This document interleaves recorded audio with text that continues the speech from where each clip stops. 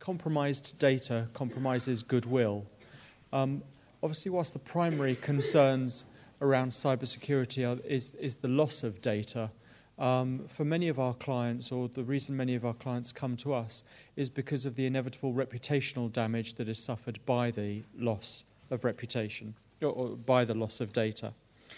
As the public wakes up to how much of its data is in circulation, what people are doing to monetize that data, how it is being stored, how it is being transferred, they're rightly waking up to an increased or demanding an increased level of responsibility on the part of people who are looking after that data. And the media has reflected that. The media's reporting of data breaches is becoming increasingly vitriolic, and it being reported in rather strange ways that I want to look at during the course of my talk. But it's also being threaded into or wrapped into a sort of anti-corporate, pro-consumer narrative as well that is incredibly damaging for organisations. The tone of reporting, as with other corporate crisis reporting, it's not necessarily the data breach that does the damage, but it's the management of the data breach that can damage the reputation. Conversely, a well-rehearsed, well-managed response to a data breach or some other cybersecurity loss can also enhance reputation. My approach this morning is simply to go through the 4 stages of a data breach, looking at the way in which the reporting changes through those 4 stages. So with containment and recovery, what's going on? Well, obviously, it's crucial. The crucial element is detecting the breach, capping the data loss, identifying what data has been stolen, and preserving logs and other data for a proper, thorough investigation. All obviously whilst maintaining business continuity.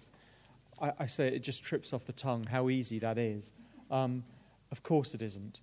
And what this does really is identify a key tension at this stage in the process, which is the cybersecurity investigators are going to want to get on top of as many facts as possible, as quickly as possible. How else can they report? How else can they identify the loss? How else can the situation be managed? The tension arises between them and the communicators, who will be and are rightly petrified that the first that the consumers or whoever else it might be that gets to hear about this data breach is via social media or the traditional media.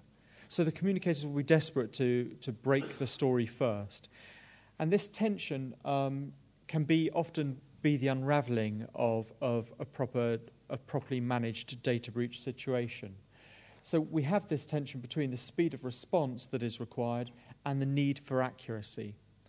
And as you would have seen, if you look at the 2013 example of Target, they went out as soon as they possibly can with a figure for the number of the number of pieces of data that were lost or the number of consumers that were affected, and then had to rapidly escalate that up as they found out more.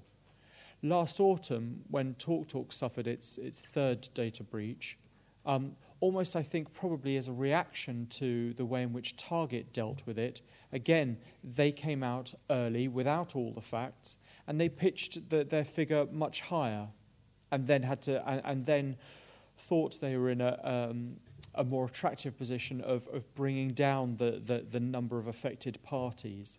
Actually, neither engenders the trust of the data subjects, and it shows just quite how challenging this issue can be.